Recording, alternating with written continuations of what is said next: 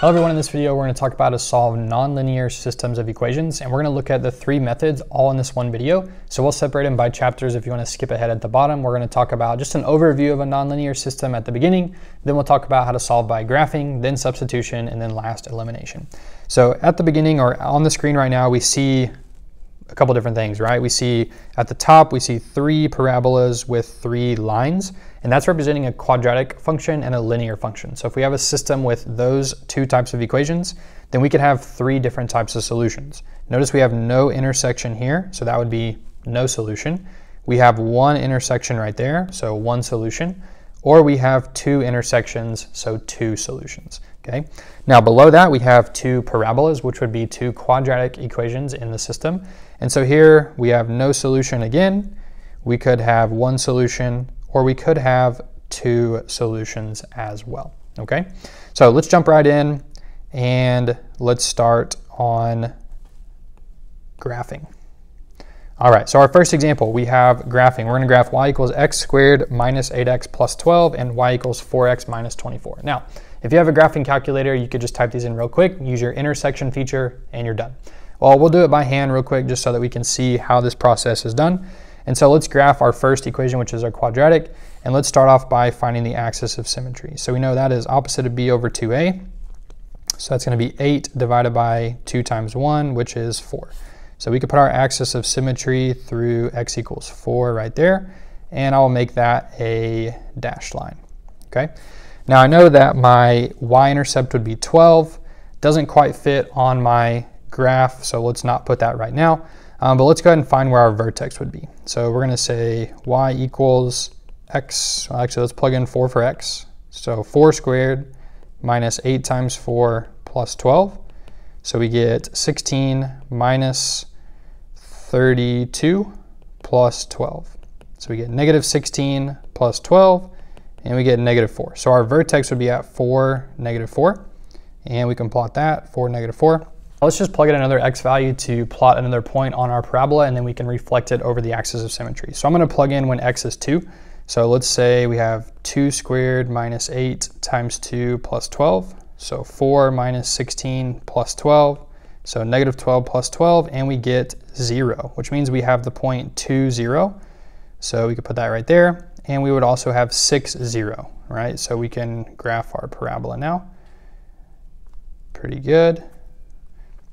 All right, perfect. Now let's switch up our color. Let's go with a blue color. And let's graph our linear function now. So we have y equals 4x minus 24. So typically I would say begin by plotting your y-intercept, but once again, it doesn't fit on our graph. So what we can do is plot the intercepts, or not the y-intercept, but the x-intercept. Well, the x-intercept would be when y is equal to 0, right? So we could say 0 is equal to 4x minus 24, which would be 24 equals 4x. So we would get x is equal to 6. So we know x is equal to 6, which is nice because we do have an intersection there. And now we can move with our slope. So our slope is 4. So 1, 2, 3, 4, and 1. 1, 2, 3, 4, and 1. And now we could draw our line through these points here and extend it a little bit going this way. Good. All right.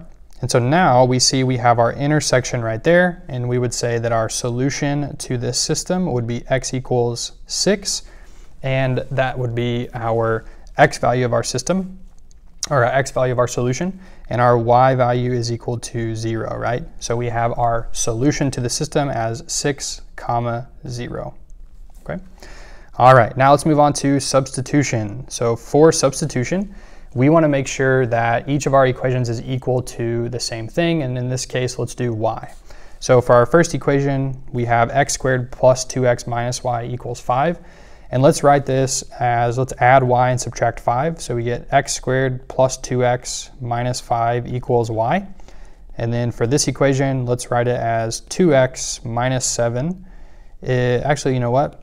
Let's write it as y equals negative 2x plus 7. All right, so all we did there for that second one is just subtract 2x to the other side. So now, since both of these are equal to y, we can now set the two expressions equal to each other. So let's write this as x squared plus 2x minus 5 equals negative 2x plus 7. And now we have a quadratic. We can combine like terms, set it equal to 0, and solve the quadratic. So let's add 2x and subtract 7. Subtract 7, add 2x.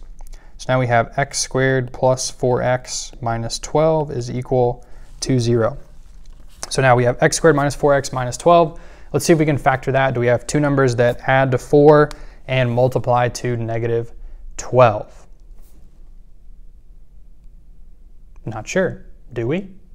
Add to 4, multiply to negative 12. So let's try a process of completing the square. So let's add 12.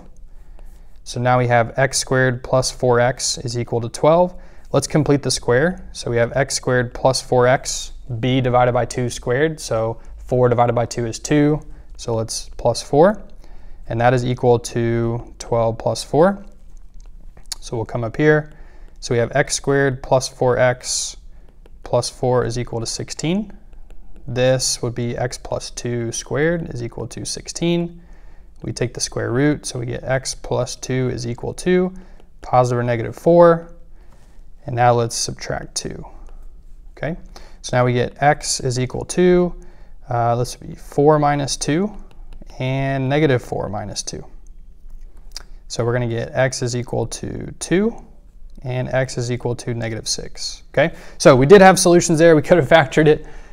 Couldn't think of that on the spot for whatever reason.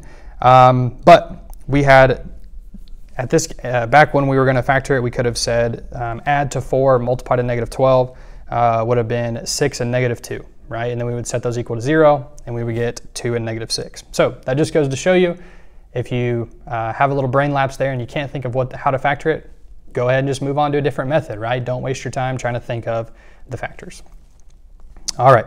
So now for elimination, we have 3x squared plus 2x minus 2y is equal to 10, and x squared minus 6x plus 2y is equal to negative 12. With elimination, we want to make sure our like terms are vertically aligned. So we have our x squared terms, we have our x terms, we have our y terms, and we have our constants. So we are good to go there. Now we're looking for opposites or same coefficients, so we can add or subtract. I notice here that we have a 2y and a negative 2y, so I'm going to go ahead and add these two equations, and that's going to eliminate my y variable. So now we have 3x squared plus x squared, so that's 4x squared. 2x plus negative 6x, so it'd be minus 4x, and this is equal to 10 plus negative 12, so negative 2. So now I'm going to write this in standard form, so 4x squared minus 4x plus 2 is equal to 0. And so now let's use the quadratic formula, okay? So let's say x is equal to opposite of b plus or minus b squared minus 4ac, all divided by 2a. So we get x equals 4 plus or minus, this would be 16 minus and 32 divided by 8. So we get x is equal to 4 plus or minus negative 16 over 8. So x equals 4 plus or minus. So negative square root of negative 16, we could write that as square root of 16 times the square root of negative 1, so 4i, and divide by 8. And so now we could simplify that, and we could say x is equal to 4 over 8, 1 over 2, right? So 1 plus or minus I divided by 2. Okay, so two solutions there, 1 plus I divided by 2, 1 minus I divided by 2. And that's how you can solve a nonlinear system of equations by using graphing, substitution, and elimination.